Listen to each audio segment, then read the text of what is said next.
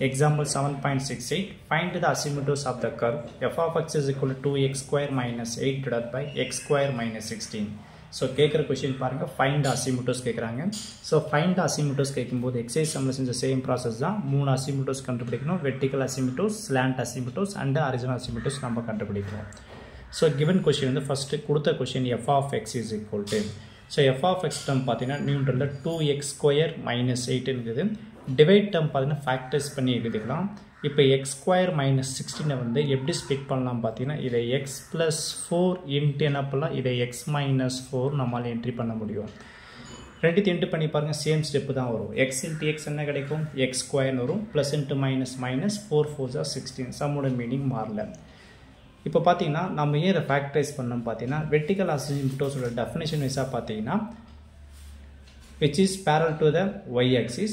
The line x is equal to a is said to be vertical asymptotes. Limit extends to a minus f of x is equal to plus or minus infinity. Limit extends to a plus f of x is equal to plus or minus infinity. அதாவது நம்ம vertical asymptotes கண்டுபிடிக்கணும்னா x க்கு டினாமினேட்டர்ல some value கொடுக்கும்போது அது infinity வந்துச்சுன்னா அதுதான் நமக்கு vertical asymptotes. அதாவது எக்ஸசைஸ் சம்ல பார்த்திருப்போம். இப்போ இந்த சம்ல பாருங்க இந்த இடத்துல அதனால என்ன பண்றோம் டிவைட் நம்ம மட்டும் இந்த இடத்துல ஃபேக்டரைஸ் பண்ணிக்கிறோம் x square minus 16 வந்து x plus 4 into x minus 4 ஆ மாத்திக்கிறோம். இப்போ இந்த இடத்துல டிவைட் டேர்ம்ல x க்கு நம்ம என்ன வேல்யூ கொடுத்தா டிவைட் டேர்ம்ல 0 வரும் பாருங்க. இந்த இடத்துல இது +4 ஆ அப்ப -4 கொடுத்தீங்கன்னு வெச்சீங்க. அப்ப -4 +4 இது 0 வந்துரும். 0 எனிதிங் ஆன்சர் 0 தான் வரும். டிவைட்ல 0 வந்தாலே அதாவது 1/0 வந்தாலே அது என்ன ஃபார்மட்டுக்கு வந்து அதோட ஆன்சர் நமக்கு இன்ஃபினிட்டி ஃபார்மட்டுக்கு வந்துரும். அதே மாதிரி தான் இந்த இடத்துல நீங்க -4 தான் ஒண்ணு அவசியம் இல்ல +4 போட்டாலும் நமக்கு இன்ஃபினிட்டி ஃபார்மட்டுக்கு வந்துரும். இப்போ x க்கு நீங்க 4 +4 கொடுத்தீங்கன்னா 4 - 4 0 0 எனிதிங் ஆன்சர் நமக்கு 0 தான். நியூமரேட்டர்ல ஆன்சர் கிடைச்சாலும் டிவைட் டேர்ம்ல 0 இருக்கும்போது இதோட ஆன்சர் நமக்கு இன்ஃபினிட்டி தான் வரும். சோ இத தான் நம்ம இந்த இடத்துல நம்ம டிஸ்கஸ் பண்ணப் போறோம் வெர்டிகல் அசிம்ப்டோஸ்க்கு. ஃபர்ஸ்ட் டெஃபினிஷன் வைஸா பாத்தீங்கன்னா இதுக்கு நம்ம லிமிட் வைஸா அப்ளை பண்றாங்க. லெஃப்ட் ஹேண்ட் லிமிட் அப்புறம் ரைட் ஹேண்ட் லிமிட் வைஸா நம்ம அப்ளை பண்ணலாம். சோ இதுல வந்து பாத்தீங்கன்னா ஃபர்ஸ்ட் இதுல லிமிட் x tends to இதெல்ல பார்த்தீங்கன்னா +4 இது நமக்கு 0 ஆகணும்ல மாத்தி கூட செய்யலாம். ஃபர்ஸ்ட் இத செஞ்சுட்டு இத செய்யலாம் உங்களோட சாய்ஸ் தான். சோ இது 0 ஆகிறதுக்கு +4 இருக்கனால -4 என்ட்ரி பண்றோம். அப்ப இதெல்லாம் -4. So left hand limit apply பண்றதால இங்க மைனஸ் என்ட்ரி பண்ணுங்க. So இதெல்ல f of x is equal to limit x tends to இது அப்படியே என்ட்ரி பண்றோம் -4 left hand limit f of x இதுதான். சோ இதெல்லாம் பாத்தீங்கன்னா 2x square minus 8 divided by x plus 4 into x minus 4. இப்போ இல்ல பாருங்க நான் x க்கு நான் -4 என்ட்ரி பண்றப்போ இந்த டேர்ம் 0 ஆனனே கூட இதுவும் 0 ஆயிடும். டிவைட்ல 0 இருந்தால் இது என்ன ஆயிடும் இன்ஃபினிட்டி ஃபார்மட்டுக்கு வந்துரும். அப்ப இதோட ஆன்சர் எப்படி என்ட்ரி பண்ணலாம் இத plus R minus infinity entry பண்ணலாம். சோ பை டெஃபினிஷன் வைஸா இதெல்ல என்ட்ரி பண்ணிட்ட லெஃப்ட் ஹேண்ட் லிமிட்டுக்கு நாம எடுத்த நம்பருக்கு என்ன பண்ணனும் இப்போ ரைட் ஹேண்ட் லிமிட் நம்ம அப்ளை பண்ணனும். அது பிளஸ் நம்ம நோட் பண்ணுவோம்.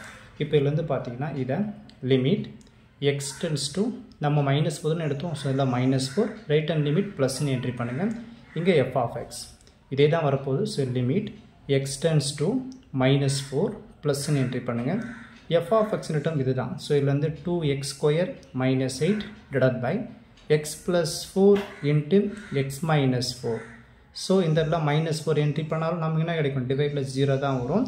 அப்ப எதுவும் பாருங்க answer plus R minus இன்ஃபினிட்டின்றது entry பண்ணிட்டோம். சோ பை டெஃபினிஷன் வைஸா அப்ளை பண்ணியாச்சு.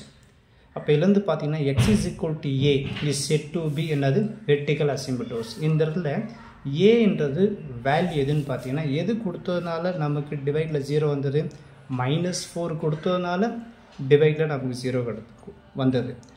நீங்க விருப்பப்பட்ட அதே மாதிரி இந்த இடத்துல x க்கு நம்ம +4 அப்ளை பண்ணி இதுக்கு left hand limit right hand limit apply பண்ணாலும் பிளஸ் ஆர் மைனஸ் இன்ஃபினிட்டி தான் வரப்போகுது. அப்ப இந்த இடத்துல நமக்கு வெர்டிகல் அசிம்ப்டோஸ் வரும்போது x க்கு நாம என்னென்ன வேல்யூ கொடுத்தா டிவைட்ல 0 வரும் பாத்தீங்கன்னா -4 கொடுத்தா நமக்கு இன்ஃபினிட்டி வருது. அதாவது டிவைட் டேர்ம் நமக்கு 0 ஆகும். அப்ப 0 வந்துச்சுனா அது இன்ஃபினிட்டி ஃபார்மட்டுக்கு வந்துரும். அதே மாதிரி இந்த இடத்துல +4 கொடுத்தாலும் டிவைட்ல நமக்கு 0 வரும். அப்ப அதுவும் நமக்கு இன்ஃபினிட்டி ஃபார்மட்டுக்கு வரும். அப்ப இதுல இருந்து x is equal to -4 and x is equal to +4 ஆறது என்னன்னா வெர்டிகல் அசிம்ப்டோஸ்ன்றது இதோட ஆன்சரா கிடைக்கும். therefore x is equal to -4 and 4 are vertical asymptotes. இத நம்பர் 1 எடுத்துக்கலாம். சோ வெர்டிகல் அசிம்ப்டோஸ் கண்டுபிடிச்சிட்டோம். அடுத்து பார்த்து நம்ம என்ன கண்டுபிடிக்கிறதுக்கு ஸ்லாண்ட் அசிம்ப்டோஸ் கண்டுபிடிக்கணும். slant asymptotic definition என்ன சொல்ல வராங்க பார்த்தீங்கன்னா டிவைட் டேர்ம்ல இருக்கிற எக்ஸ் பவரை கம்பேர் பண்ணுறப்போ நியூமரேட்டர் இருக்கிற எக்ஸ் பவர் அதிகமாக இருந்தால் ஸ்லாண்ட் அசிம்பிட்டோஸ் கண்டுபிடிக்க முடியும். பட் இந்த சம்மில் பார்த்தீங்கன்னா இங்கே எக்ஸ் பவர் ஆஃப் 2 நியூமரேட்டர்லையும் பாருங்கள் எக்ஸ் பவர் ஆஃப் 2 இந்த டினாமினேட்டர் பவர் கம்பேர் பண்ணுறப்போ நியூமரேட்டரில் பவர் அதிகமாக இருக்கும். ஆனால் ரெண்டுமே ஈக்குவலாக இருக்கிறதுனால இது என்ன கிடையாதுன்னா நமக்கு ஸ்லாண்ட் அசிம்பிட்டோஸ் கிடைக்காது. அதாவது there is no slant asymptotes இதோட ஆன்சர்.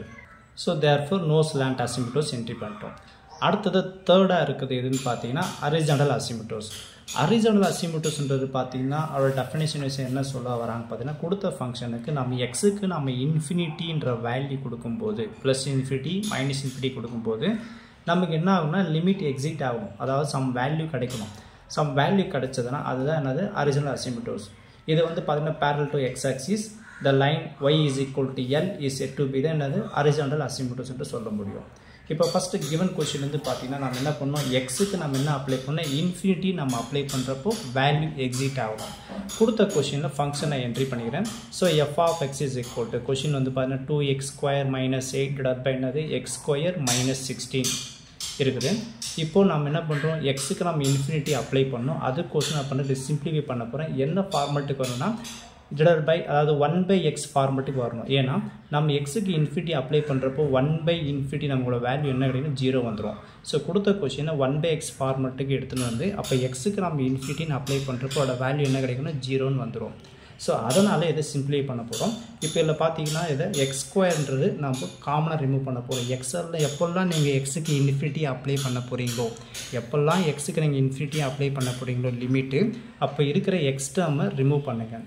இதில் x² தான் அதிகம். அப்போ x² நான் காமனாக ரிமூவ் பண்ணுறேன். x² காமனாக ரிமூவ் பண்ணணும். இது 2ன்னு வந்துடும். இந்த இதில் x² இல்லை பட் நம்ம ரிமூவ் பண்ணிட்டோம். அப்போ என்ன பண்ணணும் எதை ரிமூவ் பண்ணமோ அதால் டிவைட் பண்ணுங்கள். அப்படி டிவைட் பண்ணுறப்போ சம்மோட மீனிங் மாறாது. திருப்பி கொஷினே வந்துடும். உள்ளே இன்ட்டு பண்ணி பாருங்கள் 2 × x², 2x² வரும். இந்த x² எங்கே வரும் multiple x² divide x² cancel only 8ன்னு வந்துடும். ஸோ சம்மோட மீனிங் மாறுங்க. அதே மாதிரி இங்கே x² தான் ரிமூவ் பண்ணுறோம். ஸோ x² ரிமூவ் பண்ணுறப்போ இது 1 ஆகிடும் மைனஸ் இங்கே x² இல்லை நம்ம x² காமனாக ரிமூவ் பண்ணாலும் x² டிவைட் பண்ணுங்கள். அகைன் இது உள்ளே இன்ட்டு பண்ணி பாருங்கள் சேம் கொஷின் தான் வரும். அப்போ 1 × x², இந்த x² வரும்போது multiple x² divide x² cancel ஆகிடும். நமக்கு -16 கிடைக்கும். இப்போ இதுலேருந்து பார்த்தீங்கன்னா x² ஆகிடும் கேன்சல் ஆகிடும். இப்போ பார்த்தீங்கன்னா 1/x ஃபார்மேட்டுக்கு வந்தாச்சு. இப்போ பாருங்கள் டிவைடில் x² டேர்ம் இருக்குது. இப்போ இதுக்கு நம்ம லிமிட் நம்ம அப்ளை பண்ண முடியும்.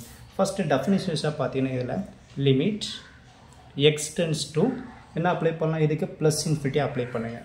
ஸோ இதில் ப்ளஸ் இன்ஃபினிட்டி இதான் நான் சொல்ல வரேன்னு பாருங்கள். ஹரிசாண்டல் அசிம்பிட்டோஸில் ப்ளஸ் இன்ஃபினிட்டி நம்ம அப்ளை பண்ணுறப்போ லிமிட் எக்ஸிட் ஆகணும். மைனஸ் இன்ஃபினிட்டி அப்ளை பண்ணால் லிமிட் எக்ஸிட் ஆகணும்.